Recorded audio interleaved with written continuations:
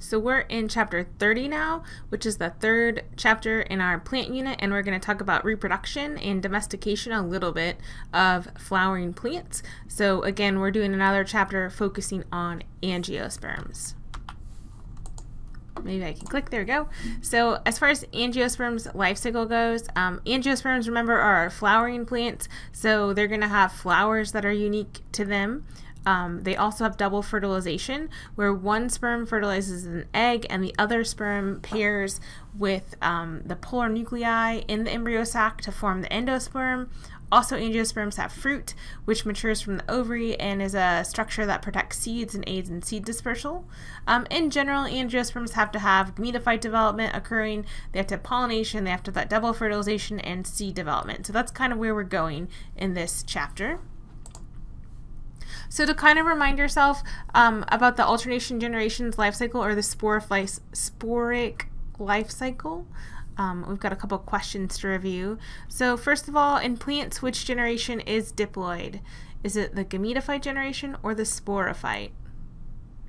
It's going to be the sporophyte generation that is diploid. The gametophyte generation is going to be haploid. Number 2, which type of cell division produces plant spores? Is it mitosis or meiosis? To go over that one, I think it's helpful to think about like who produces the spores. What generation makes the spores? Sporophyte generation produces spores, and then are spores haploid or diploid? Spores are haploid because they mature into the haploid gametophyte generation. So to go from diploid or 2N to haploid or N, you have to do meiosis. So the answer to 2 is B. Number 3, which type of cell division produces plant gametes? Is it mitosis or meiosis? So again, I think it's useful to think about which generation produces the gametes. So the gametophyte produces gametes. Is the gametophyte haploid or diploid? The gametophyte is haploid. Are gametes haploid or diploid? Gametes are haploid. So to go from haploid to haploid, what do? Mitosis. So number 3 is A. That's a little bit maybe tricky or confusing for people, because I think when we think about gamete production, we think about gamete production in animals, and animals produce their gametes by meiosis because your diploid animal cells are making haploid sperm or egg. So a little bit tricky on number 3. Here's the alternation generations life cycle if you need to review it. I put it here because I thought it was handy for you. Remember, alternation generation has it has a diploid multicellular phase and a haploid multicellular phase. And in this picture, they've got multicellular diploid sporophyte generation, undergoes meiosis, produces haploid spores. Those spores grow up by mitosis to form the multicellular gametophyte generation, which produces haploid gametes, so haploid egg or sperm. And to go from haploid to haploid, they do mitosis. And then those sperm and egg meet, and you have a diploid zygote that forms. That diploid zygote grows up to become the multicellular diploid sporophyte generation. This next slide is like really busy, but basically we're going to cover everything on this next slide throughout the rest of this lecture, but I like having it kind of all in one place. So we'll go over this now, and we're going to go over it again later as well. But if we look at the flowering plant, they started us with number 1 up in this corner here. So there's microspores and megaspores. The microspores are produced in the male reproductive parts of the flower in the anther, and those microspores develop into mature pollen. And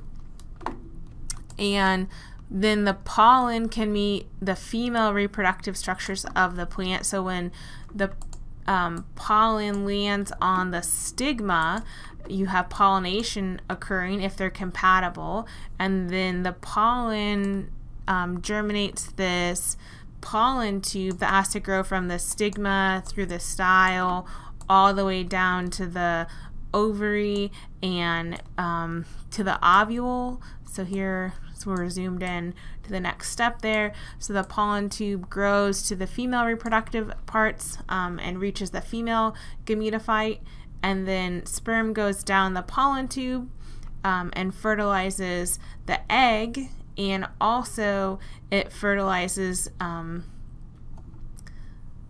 structures to produce, they're called polar bodies, but it fertilizes these polar bodies to produce the endosperm, which becomes a kind of nutritional tissue.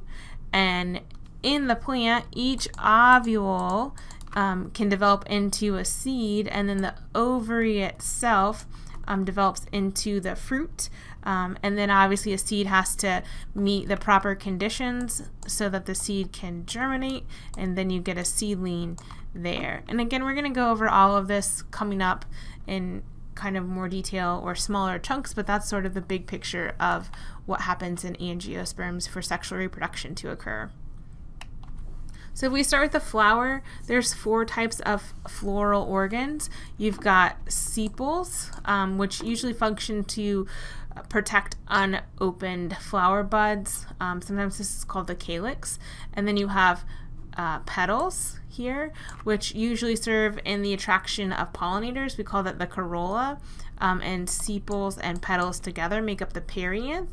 And then you've got stamens, which are the male reproductive parts. They have a filament, which is this long part that's topped by an anther here, which is where the male gametophyte generation is produced, and those microspores develop into pollen grains. Then you have the carpel, which is the female reproductive parts. You can have a single carpel or a group of fused carpels that are called a pistil, if you've heard of that before. And it's made up of the stigma, which receives pollen, the style, and then the ovary. And within the ovary you have ovules. And again, the ovary can become the fruit, and the ovules they become seeds when they mature. And the ovules themselves produce the megaspores, which is the female gametophyte generation, or which becomes the female gametophyte generation. So let's go ahead and label the parts of this flower. So this green part here is the sepal. It looks like our little box here got a little, oh no, it's okay. This box is trying to point out both of the male reproductive structures. So what's the male structure called? That's the stamen, and the stamen is made up of the anther and the filament. My mouse got out of control. Filament. There you go. What's the pink part? That's going to be the petal. And then this whole thing, all the female reproductive structures together are the carpel, right? Stigma, style, ovary, ovule. And if you weren't paying enough attention the first time, there's a picture of it for you. So as far as flowers go, they don't all look the same. Flowers can vary in the number of whorls they have, the organ colors, the flower colors, the shape of the organs themselves. They can be fused. And then also, I said organ color earlier, that's true too, but flower organ number as well. So as far as variation in number of whorls goes, a complete flower has all 4 whorls, meaning it has sepals, petals, stamen, and pistil. An incomplete flower would have 1 or more whorls missing. Then we can have perfect and imperfect flowers. A perfect flower has both stamens and carpels, and imperfect flowers missing one of those. So we could have carpellate or pistillate flowers that produce carpels, or we could have staminate flowers that produce stamens. Dioecious plants are going to have staminate and pistillate flowers on different plants, and monoecious plants have staminate and pistillate flowers on the same plant. The root words are kind of helpful there, I think. What's the root di mean? 2, so that means we have 2 different plants, male plants and female plants. And what's the root word mono mean? 1, so that means we have one kind of plant that has both male and female parts on the same plant. So number 5, which of these is complete and perfect? So this first one has everything, so it is complete and perfect. The second one is missing something. What's it missing? You're like, one of these things is not like the other. So this one, the second flower, is missing the stamen or the male reproductive parts. So what else can we call this incomplete and imperfect flower? We could call it carpellate, or we could call it pistillate because it doesn't have the stamen. As far as variation in flower organ number goes, we've already talked about this, how there's a difference between eudicot and monocot flowers. So eudicot flower organs often come in 4s or 5s, or multiples of 4s and 5s, and monocots often have flower organs in 3s or multiples of 3s. As far as flower color goes, this can vary as well. Sepals tend to be green, but can be colorful, as you can see in this picture here.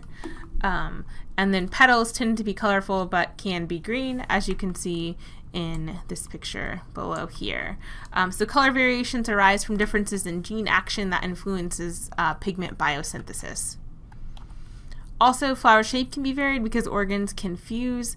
You can have fusion in a whorl or between whorls. So oftentimes we have, maybe you've seen this before, where you've seen a flower where the petals are fused into a tube, or you can have fused carpels like in this tulip here. So that brings us to the megaspores. So in the ovule, you've got a diploid cell that produces 4 megaspores by meiosis, and then 3 of those die. The surviving megaspores generate the female gametophyte generation by mitosis, and the female gametophyte consists of 7 cells, one of which is the egg cells, or the egg cell.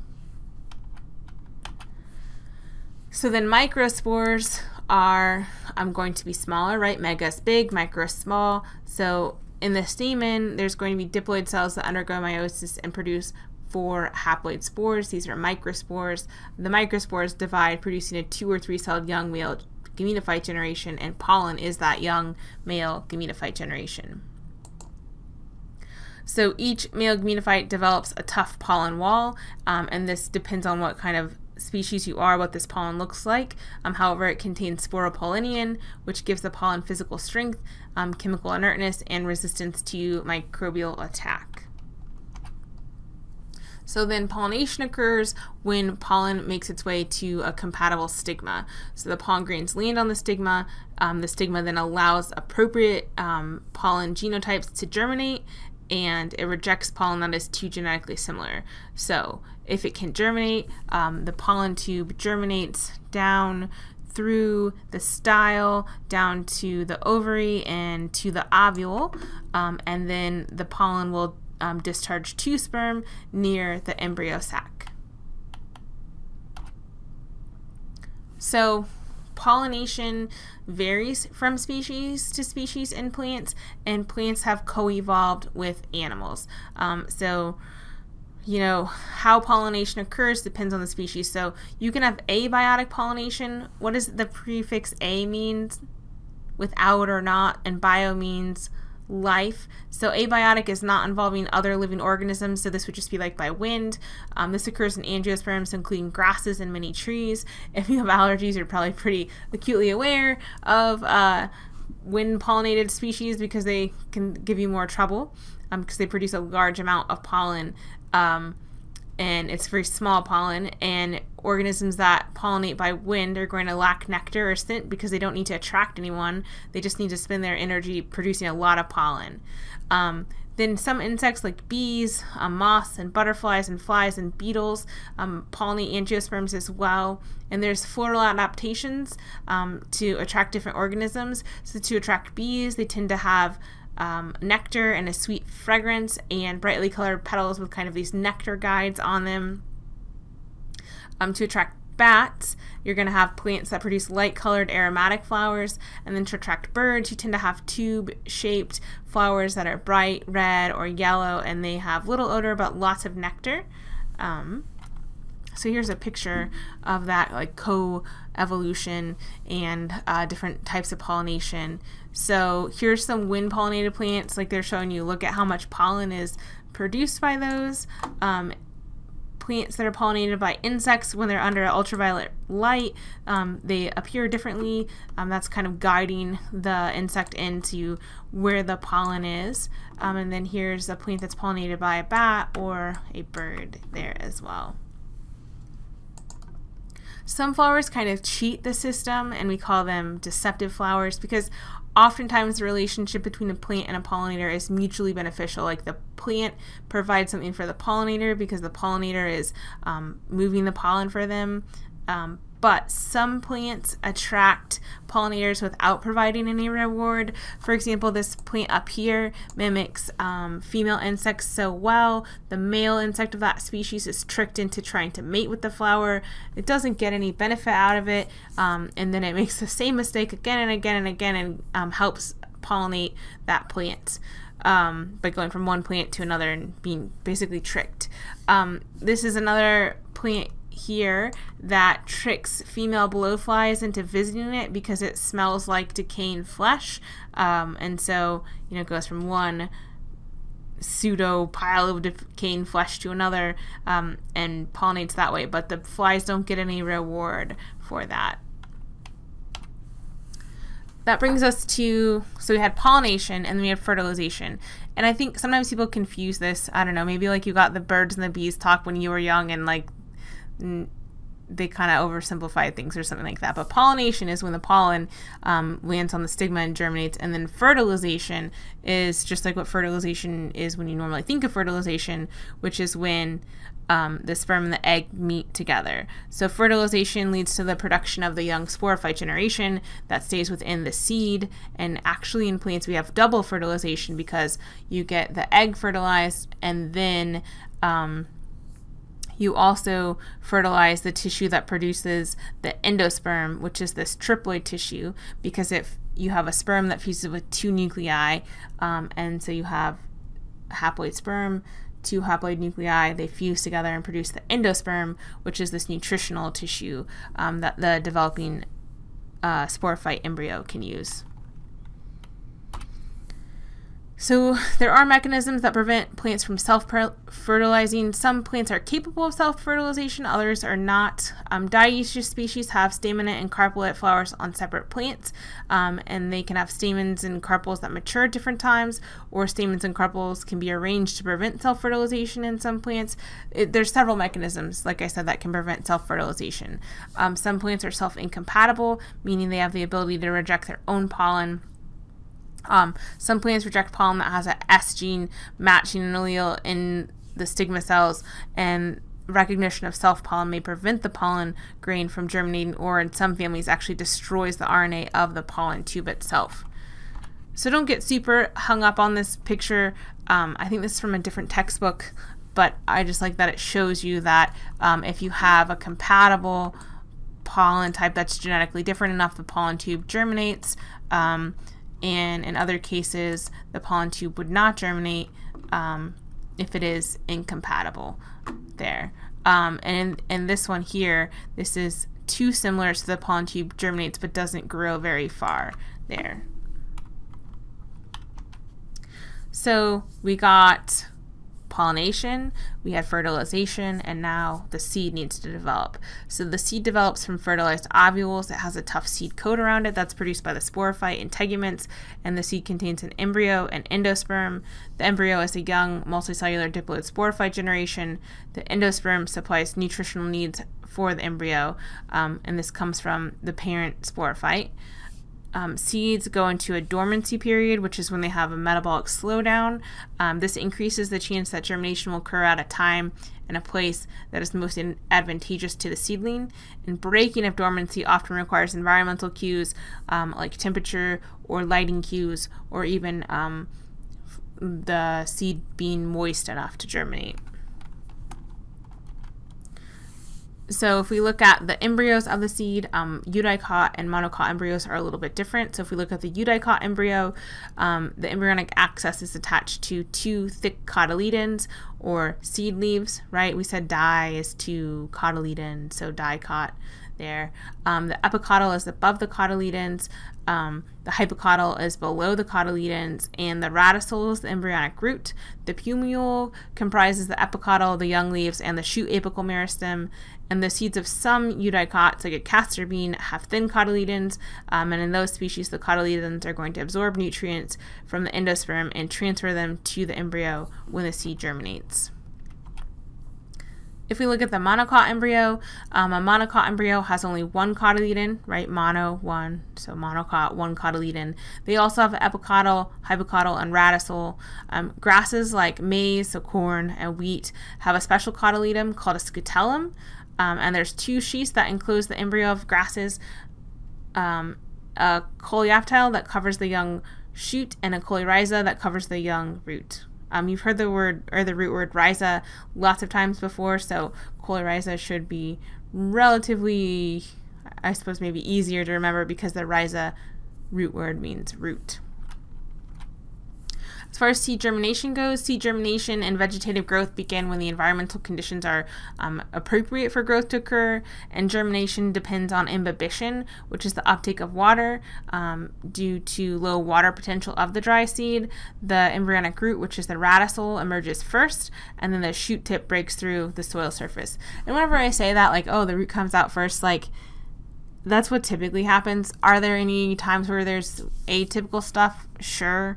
Like maybe if you germinate your own seeds and you start them off like in a moist paper towel or something like that, like, you know, let's say 99% of the time the root comes out first, and then occasionally the shoot will come out first, but it's like very rare, and, you know, people take a picture of it because it's so rare. So one semester I had a student who's like, oh, look, well, this happened and I got a picture of it. I'm like, you took a picture of it because it's atypical. You wouldn't expect to see that. So we would expect the embryonic root or the radicle to emerge before the shoot, and that's really what happens the vast majority of the time. So here's just a couple examples of different kinds of plants and how they emerge. I'm not worried about you memorizing that, but I just think it's worth looking at. Some of you are maybe pretty familiar with this because you've maybe planted your own seedlings or grown a garden or things like that, and some of you maybe have done that and not paid attention, and some of you have maybe no idea. So it's worth kind of looking at the picture here and just seeing how different plants emerge differently. So number 7, true or false, pollination is fertilization in plants. That is false. Pollination is when the pollen gets on the stigma. Fertilization is when the sperm gets to the egg. So be careful with that. Number 8, how does sperm reach the egg in flowering plants? I mean, that's kind of like a complicated question, I guess, but you've got pollination has to occur, the pollen tube has to germinate and reach the ovule, and then the sperm goes from the pollen tube into the embryo sac in the ovule. Number 9, what is the first part of the embryo to emerge from the seed? That should be the embryonic root, which is called the radicle. So fruit then is a structure that encloses and helps disperse seeds. So seed dispersal helps reduce competition and allows colonization of new sites.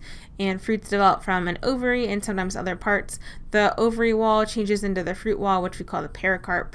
And variation in mature fruits really reflects seed dispersal strategies or adaptations. So there's a wide variety of seed dispersal adaptations, including dispersal through water with buoyant seeds, or like a maple seed. People call them different things, like a helicopter whirligig, if you heard that before. They're really called a keen, but yeah, you've seen it, hopefully. So that is wind dispersal, and then obviously animals can disperse seeds as well.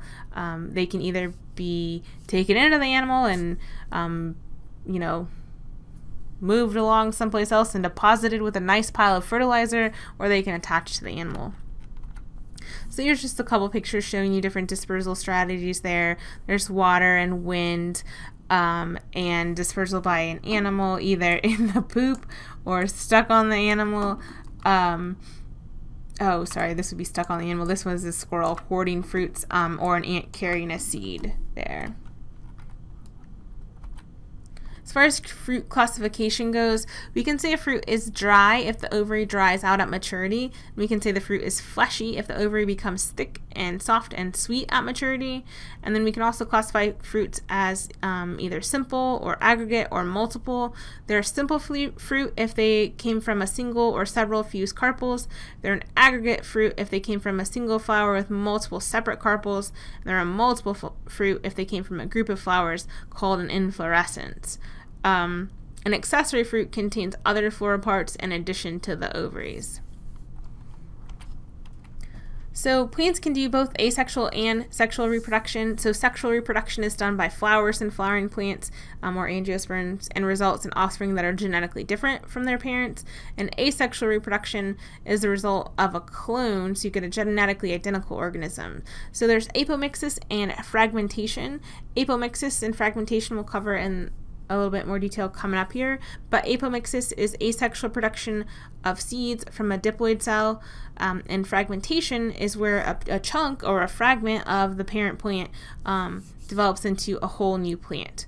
So asexual reproduction or vegetative growth can be beneficial to a successful plant in a stable environment. Like if the environment's good for you at the time, might as well make a clone of you, take advantage of the environmental conditions.